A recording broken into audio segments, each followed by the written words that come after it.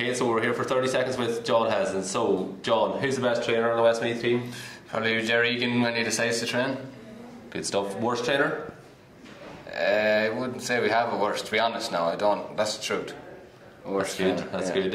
Worst drill?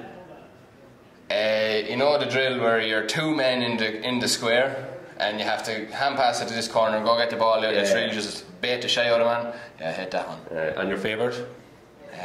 Just taking shots there to go. Taking shots, good man. Longest in the shower? The doctor. The doctor, good stuff, right? And who's got the best looking misses on the team? Oh Jesus, come on now. Come on, Colin Kelly. Good stuff.